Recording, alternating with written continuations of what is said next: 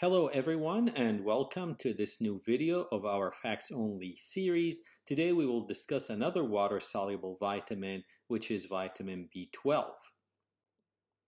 We'll discuss the chemistry, function, dietary sources, recommended daily intake, deficiency, and toxicity if present of vitamin B12, also known as cobalamin. Vitamin B12 is known as cobalamin because there is cobalt in the middle of that very complex molecule that you see on the screen. I'm pointing to the cobalt with a blue arrow. Now, vitamin B12 plays a critical role in red blood cell production, metabolism, nerve function, and production of DNA. Now, in order to absorb vitamin B12, the stomach will have to make a factor called intrinsic factor, and that is going to bind to vitamin B12, and this complex is going to be absorbed in the last part of the small intestine known as ileum. You usually get B12 from animal sources, so they are not good vegetarian sources for B12. So it's in meat, poultry, fish, eggs, dairy products. However, cereals are fortified with B12 the same way when we talked about folic acid. So cereals are a potentially good source for folic acid and B12. B12 deficiency can cause GI symptoms like diarrhea, can cause inflammation of the tongue called glossitis, like we saw with folic acid and other vitamins. It is also a cause for megaloblastic anemia, meaning the red blood cells are enlarged. And if you look like in the picture you see on the screen, if you look at the white blood cell pointed to with the arrow, you see that the neutrophils or the white blood cells are hyper-segmented, meaning they have multiple segments. So this is called megaloblastic anemia, and you see that also with folic acid. Vitamin B12 is a very important cause for many types of neurological problems. It can cause peripheral neuropathy, so numbness, pain, tingling, that is symmetrical in the lower and the upper extremities, can cause progressive weakness, can cause ataxia, which is unsteady gait, that can even progress to spasticity, where there's spasm and paralysis.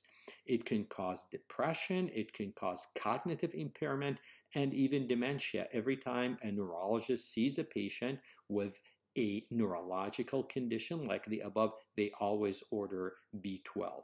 Anyone with dementia or neuropathy or cognitive impairment, is very easy to check a B12 level because the treatment is also very easy and very effective. We suspect B12 deficiency in anyone who's malnourished, someone who's following a strict vegan or vegetarian diet because B12 comes from animal sources, after a gastric bypass surgery, someone with Crohn's disease. This disease affects the last portion of the small intestine, in particular the ileum, and this is where B12 is absorbed.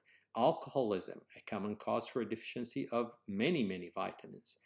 I said that in order to absorb B12, the stomach will have to make the intrinsic factor. So if there are antibodies to that intrinsic factor, you are going to have B12 deficiency, and this is a cause of anemia. We call it pernicious anemia, meaning malignant anemia.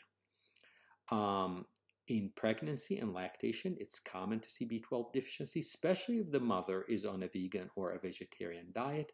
Patients on hemodialysis can lose a lot of water-soluble vitamins, including B12, and in all these cases require supplementation.